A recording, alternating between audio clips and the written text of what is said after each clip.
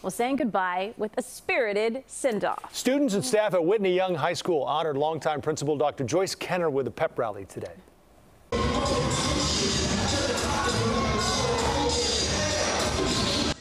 Yeah, Dr. Kenner worked for 32 years at Whitney Young, 27 of those years as principal. And today's celebration featured the school's band, the chorus, the dance, and cheerleading teams as well.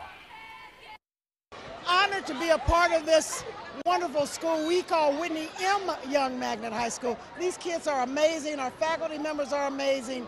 It's been a dream of a lifetime.